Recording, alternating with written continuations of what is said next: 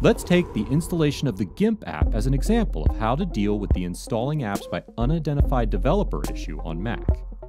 By default, you can open only the apps downloaded from the App Store. To change that, open System Preferences and go to Security and Privacy. Now you can change the settings of App Store and Identified Developers at the General tab.